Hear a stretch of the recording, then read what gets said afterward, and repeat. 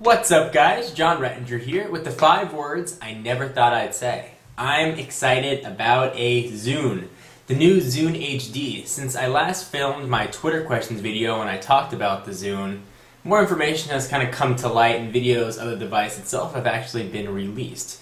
So some of the specs: it's got a 3.3-inch OLED, which stands for Organic LED. It's the screen you're starting to see in a lot of cell phones.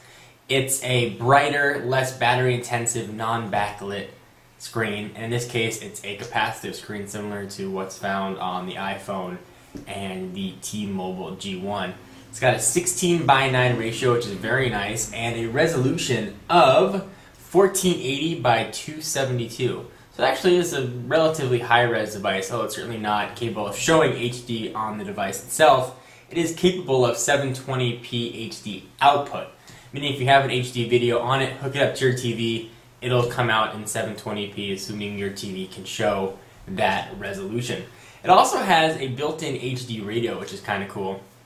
HD radio is this new thing that I think the terrestrial radio sort of came out with to compete with satellite radio. Its frequencies really in between frequencies. You need a special radio to be able to get them.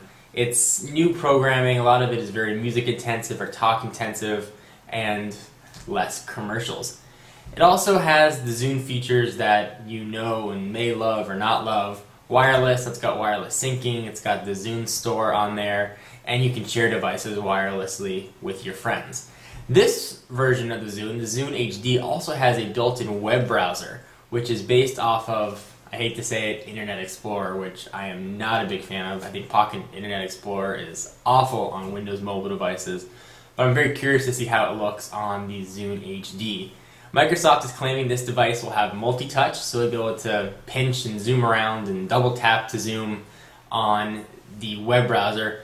Also, it has a picture viewer with a full accelerometer that you can turn, change the devices, and you can flick through, which sounds like a very, very, very familiar scheme that I've heard on a few other devices may have that. I'm not going to mention any names. Microsoft hasn't come out with pricing on this yet. Really don't know storage capacity or any of that yet either. But Microsoft is scheduled to make an announcement at this coming E3, which is the Electronics Entertainment Expo, which will be held next week in Los Angeles. I would expect some sort of games or Xbox integration to be launched with the device.